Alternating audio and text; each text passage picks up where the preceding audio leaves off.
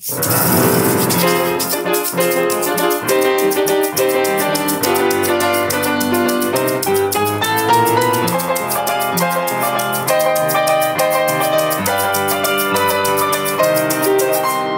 פתאום כך התפרצה לה הקורונה ואנחנו אז נסגרנו בבתים עם מסכות, עם מגבונים, ריחוק 2 מטר, איך את היום אנחנו מעבירים? אז רעיון עלה לה לרונית שפירא, אולי נחגוג אצלי כולנו בסלון.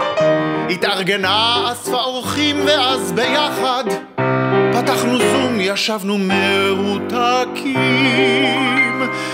צברנו חוויות והנאות, טעמנו מכל העולמות, אדריכלות, שפות זרות וגם אופנה. מפגש יומי, שעה קבועה, כולם ביחד, תקווה גדולה זה כבר כמו משפחה. כולנו נרגשים ומחכים לכל מפגש, מתכוננים לראות עולם ולהרחיב האופקים. יהיה עוד טוב, תראו אנחנו כאן ביחד, כדי לצחוק, כדי לחיות, כדי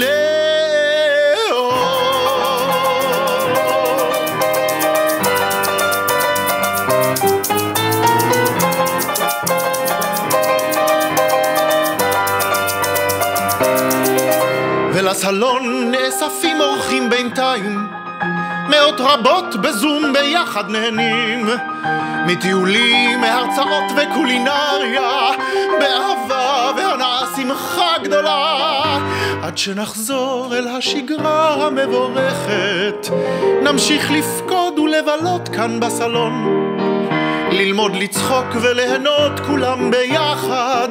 תודה גדולה, יצרנו אחלה משפחה, צברנו חוויות והנאות, טעמנו מכל העולמות, אדריכלות, שפות זרות וגם אופנה.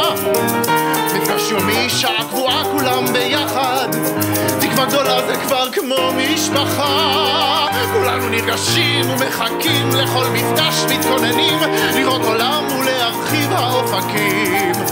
יהיה עוד טוב, תראו כולנו כאן ביחד, כדי לצחוק, כדי לחיות, כדי